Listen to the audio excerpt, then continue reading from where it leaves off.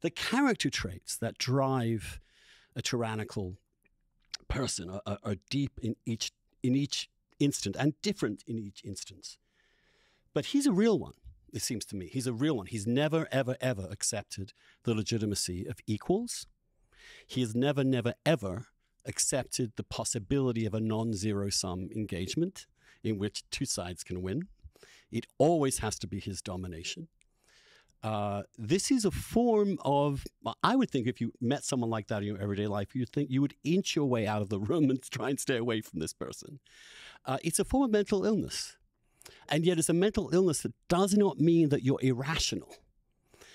It's a complex that drives you to do very rational things, but in ways that are incredibly dangerous to others. And people studied his psychiatry. We have a whole chapter in the book with Paul Ryan studying narcissistic personality. He's the Speaker of the House. I mean, at this point, when Trump comes in and go. I mean, he realizes he studies these articles given to him by a donor. Don't humiliate this person in public. But to your point about his personality, he's got a narcissistic personality disorder. In the eyes of Ryan, we don't.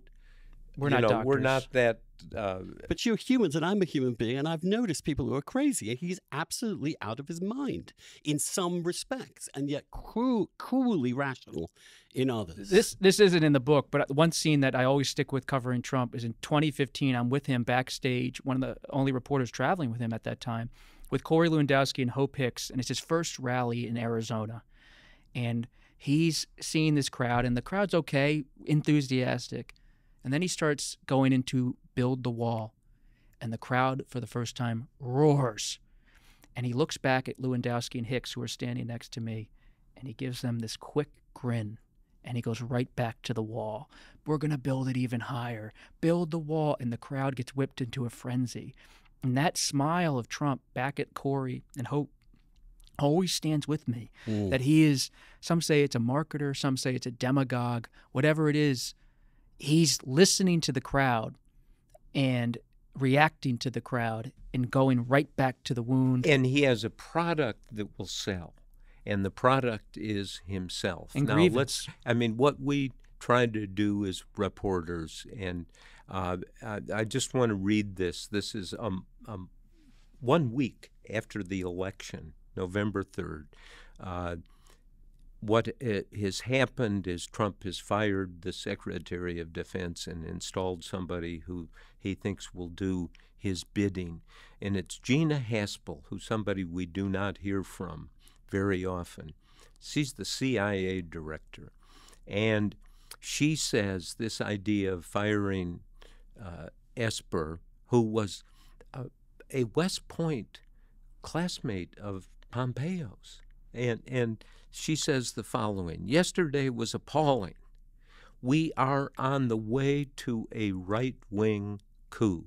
The whole thing is insanity. He is acting out like a 6-year-old with a tantrum, end quote. Now that is a woman, 35 years in the CIA, trained as a case officer, by all accounts an aggressive, some think overly aggressive, case officer, but somebody who was schooled in assessing instability. And this is her assessment. A right-wing coup, a 6-year-old with a tantrum.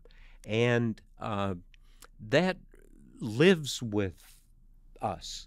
Again, it's like something we talk about a lot.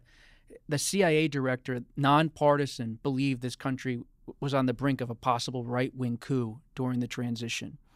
And that, to your point, Andrew, even if Trump himself is not coordinating this in an explicit or sometimes organized fashion, there's a rolling nature to it, and him installing his own people into these positions, and he's ready for the possibility of amassing even more power. Now, let me get to the obvious consequence of this, that what you've described, what your 3 books show chronologically, and I would urge people to sit down and read them in order, because I agree with you entirely that chronology is everything. His capacity is to get you distracted for 10 seconds. Your job is to sit down and see what he's really doing underneath. This has been demonstrated It is not as if all these acts are a mystery. You guys, other people have detailed it. Some of it has been in front of our very eyes. That this man nearly took this country's entire constitution down. This man is irrational, dangerous, angry, a 6-year-old having a tantrum. And yet today in the United States, one of the two major parties is still in his thrall.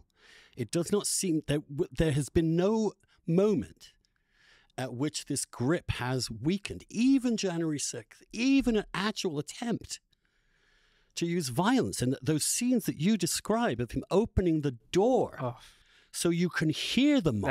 That is the scene of the book to me. I agree. That's your favorite scene. I mean, favorite is a strange word. It's this absolutely vivid picture of a man using a mob to threaten the Constitution. And Woodward would often say to me when he was writing The Final Days with Carl Bernstein about Nixon, that Nixon would be talking to the pictures on the wall, and that Trump isn't talking to the pictures in The Final Days. He's talking to the mob. And the thing I would hear from sources is that the people inside the Oval Office on the night of January 5th, 2021 are shivering, 31 degrees, shivering, saying, "Mr. President, can we please close the door?" No. Keep it open. I want to hear my people. They have courage. They are the ones who fight.